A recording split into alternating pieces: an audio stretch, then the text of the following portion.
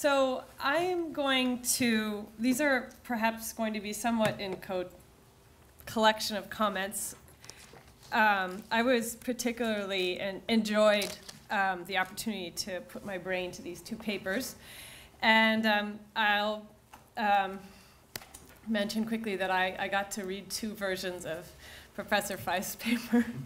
And I'm going to try to pull them together. But first of all, I want to say that while Heide Haas gave you my administrative hats, I am coming from this as a sociologist and a demographer. And in my paper on Thursday, we'll be talking primarily from a demography perspective. And today, I refer somewhat to my sociology background. What I wanted to, let me see what I'll try to be coherent here. So originally, Professor Faist's paper was about this idea of the mobility turn, a discursive turn in how we think about the change and movement of ideas and people. And in reading that paper, I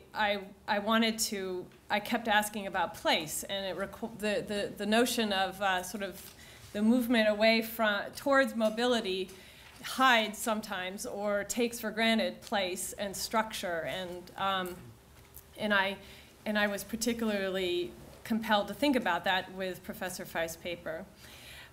With regards to Bakewell's paper, I was also, the migration systems piece implies something about stability and order, and this can also, we have to think about why, when does that happen and what order and whose order. And I also wanted to say, I think that Faist is suggesting that systems are maybe not more than heuristic, and Bakewell saying, yes, maybe it is more than heuristic. So I think the challenges in this session and our discussion today are, one, definitional, two, that nobody explicitly said, neither of our speakers today in their papers talked about closed versus open systems and what that implies. And they danced around the notion of evolution and change. And I think that we have to take out we have to be much more explicit definitionally in terms of a system as being open or closed, and in terms of how we understand the evolution and change of social relationships and social structures. So, and I think Professor Faist's second paper and talk today focused on mechanisms, which would be precisely about that. So I'm going to quickly, I know this is too many words, but quickly talk about Professor Faist's paper. First paper, which I read, which was about transnational fields and spaces and networks as a way that, two sets of inquiry that have amplified and grown the concept and observation of mobility, and as a consequence have required us to redefine and recast social inequality and our understanding of social inequality. In this case, how physical border crossing perhaps may be more important than trade policy for income equalization, or that there might be a new idea about Europeanization from below as you bring more people into Europe from who cross borders to come to Europe to work. And the notion that states are trying to protect borders, creating new symbolic and material and regulatory boundaries to capture rent and protect existing systems within their boundaries. In addition, Faist shifts gears and thinks about new mobilization concepts that have emerged as a result of transnational and network ideas, which suggest new ways, new sources of social change and disruption to social order, primarily around the idea of the global mobilization around rights. I'm rephrasing this here, but around rights and religion and resistance to hegemonic economic and political interests. And I would suggest that the insight that I got and gained from this was we need to maybe perhaps rethink where agency is within a social structure as a result of these recasting, conceptual recasting of mobility. And the second piece is thinking about how reconsidering social and spatial, it's not just transnational or mobility, but it's reconceptualizing social and spatial place to fully animate the mobility turn. In this case, I thought Faist tries to get us to pay attention to the state and bring the state back in, and then asks us to question within spatial hierarchies and political, social, categorical distinctions that are new categories of distinction. And particularly the idea of immobility as the new marginalized. Nevertheless, we're left with some real challenges and conceptual challenges, which we're struggling with as social scientists with regards to states as not being entirely reified, but still fundamental to our understanding of social systems. And in both papers, we're struggling with this notion of policy and the policy and environment. And Faist today, this is just a quick summary that I took from the over PowerPoint that I got ahead of time. But this is systems, again, just quickly, systems as perhaps holistic heuristic, that we need to think about agency in the context of systems. But leaving us with lots of questions and shortcomings in a systems approach, which have to do with how do systems address distribution of power and agency and inequality, and more generally, what does systems theory tell us about causation? There's a shift here, an elision of terminology from a systems approach to more of a causal mechanism, social mechanism approach. And I heard and read echoes of Tilley and Zimmel and Giddens and Blau and Burt in his paper, which I think are very useful touchstones to refer to in thinking about social structuration and its relationship to systems theory.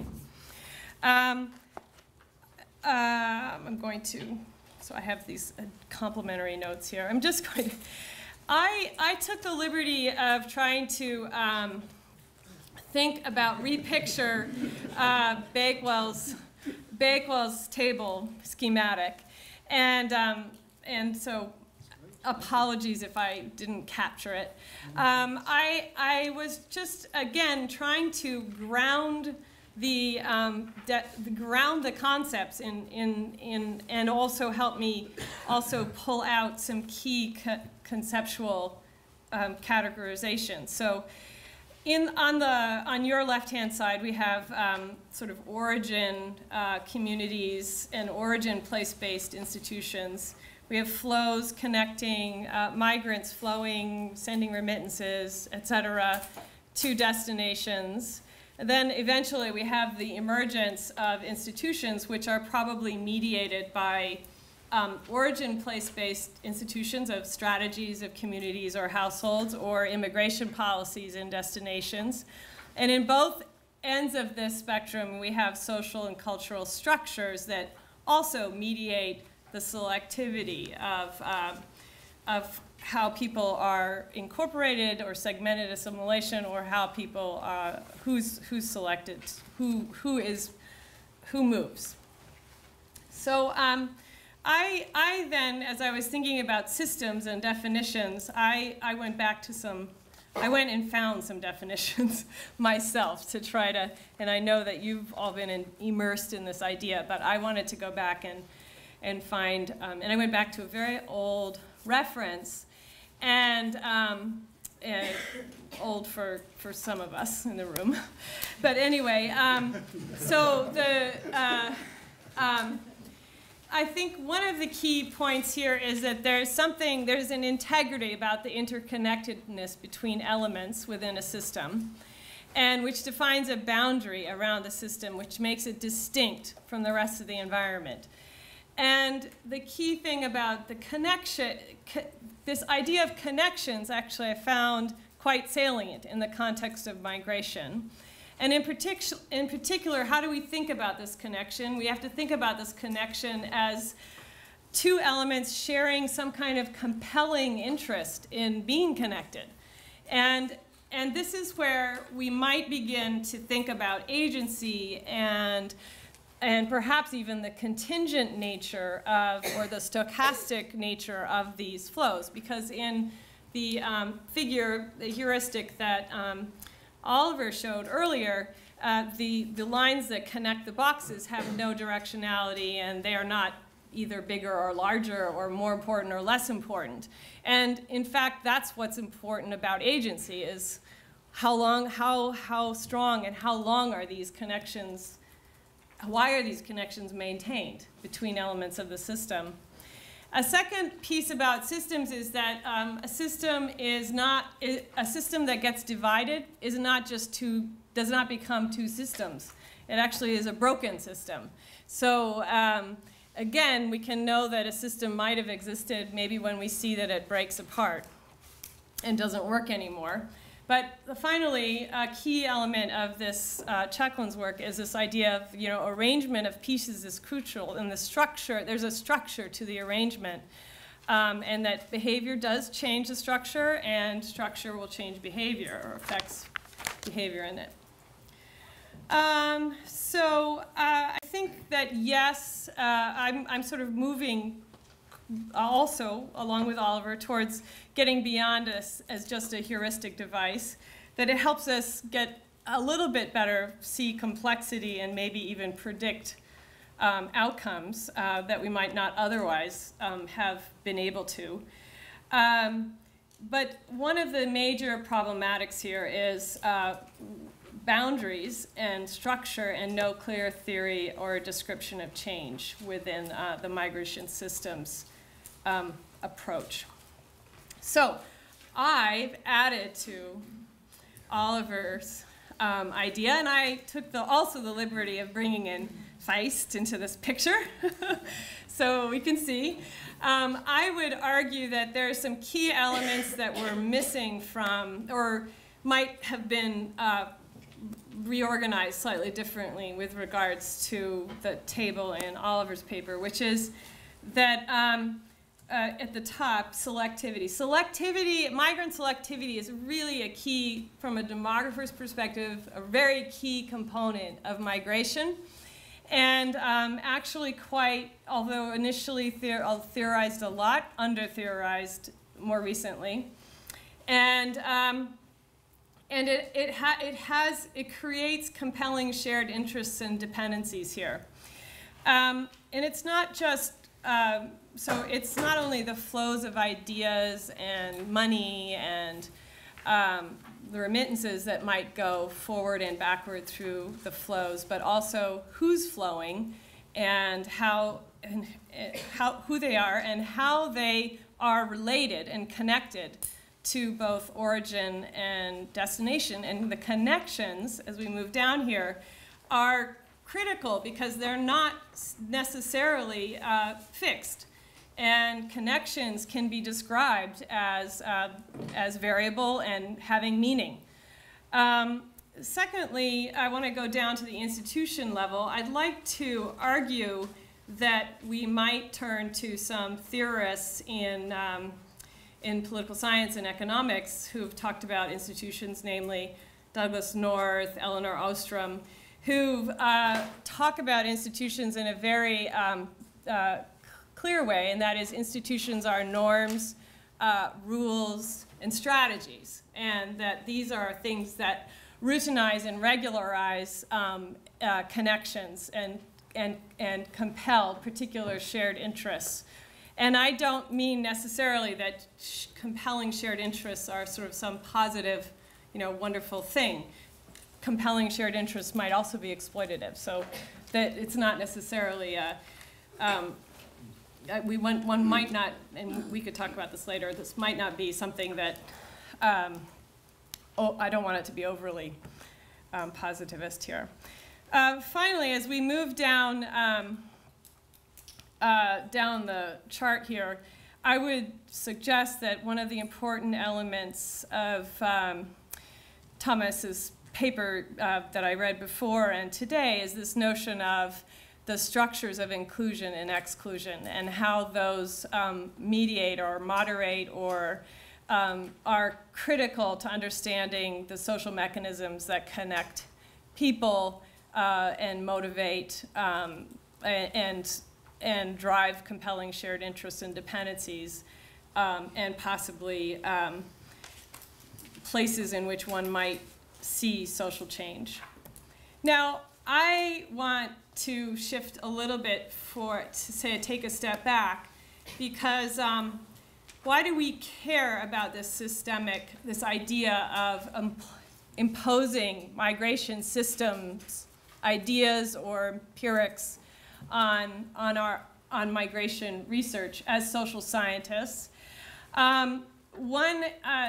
This is because, for me, what animates me about migration is that migration, for me, is a site for seeing often taken for granted social structures, whether they're material or symbolic, that order human relations. So sometimes I'm not actually really interested in explaining migration. What I'm interested in understanding better is a result of migration. Sometimes you see things that you wouldn't otherwise see because they become salient and relevant to the people on the ground moving, or to categorizations of exclusion or exclusion in origin and destination. And so it reveals migration is inherently disruptive, can be inherently disruptive to social order.